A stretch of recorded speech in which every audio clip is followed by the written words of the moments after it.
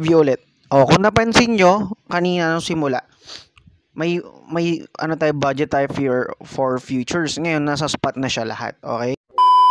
So, sa video na to, may nag-comment kasi sa isa kong video sa pagka-transfer ng funds. Sabi niya kung paano ko po ita-transfer yung nasa summary na fund papunta sa spot wallet. Thank you sa comment, Talia Jean Marqueda. So, yun nga. So, ito yung sagot dun sa tanong mo. Ang theory ko dito, dahil hindi pa siya nagre-reply sa comment, is baka napunta sa futures, baka ang ginawa niya, nag-transfer siya from coins to Binance, or from GCASH, or I don't know saan niya nalagay, or accidentally nalagay niya sa futures yung fund niya. So sa video na to guys, papakita ko sa inyo paano mag-transfer ng fund from futures to spot wallet.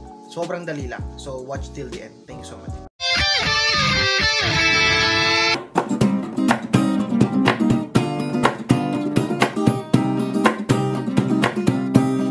So ayun guys, naka-open na yung Binance application natin sa mobile phone natin.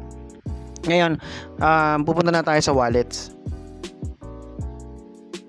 Yan, pagkakita nyo ng wallets, kung makikita nyo guys, meron siyang ano dito sa taas. Okay? May spot. Wait lang. May funding, may margin, future, and P2P.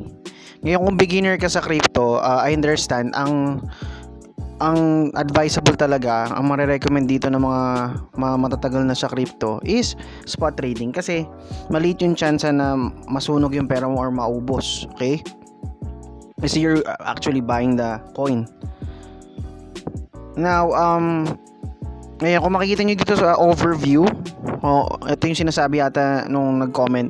Sa overview, meron tayong spot sa portfolio. Under portfolio, we have spot.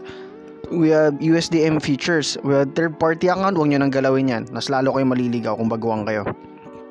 Ayan, pupunta tayo sa futures. Kita nyo naman, wala na akong budget dyan. Ayan, may 7 pesos tayo. Then, kailangan nyo makita kung nasaan yung mismong USD nyo. Okay? So, ayan. Kung makikita nyo doon, pagka-click nyo ng features, meron tayong borrow, repay, convert, and transfer. Now, ang papagawa ko sa inyo, i-click nyo yung transfer. Click transfer. Ayan. So, makikita nyo tong option na to. Okay? Tandaan nyo, yung from nyo, dapat is USD M features. So, papalitan ko siya. So, yung from natin, yung USD, yung 2 natin spot wallet. Kasi, yun nga, yung baka nangyari sa inyo, baka naligaw siya sa features o saan nyo napunta. Ngayon, naligaw nyo na. Syempre, USD yung currency na meron dyan. Max out nyo lang. Click nyo yung max. Then, confirm transfer. Okay? Yan. So, transfer successful. Ayan, so makikita nyo 0 na yung futures ko. Nasa futures tayo na category, okay? Ngayon to check out kung na-transfer ba talaga, punta tayo sa spot wallet. Ayan, so kung makikita nyo, ayun siya, nandito siya. Ay, sorry. Andyan siya sa USD token kasi USDT yung tinransfer natin.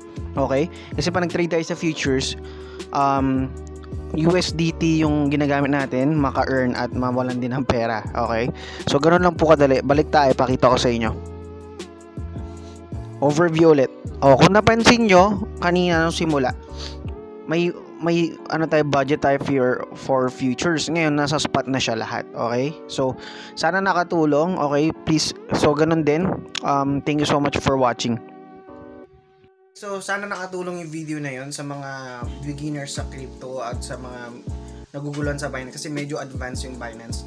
That's why ang sinasabi ko sa mga baguhan na nagtatanong sa akin is, katulad ko, na magsimula muna sa CoinsPH. So, kung gusto nyo matutong mag-trade sa CoinsPH, please refer to my videos sa channel ko.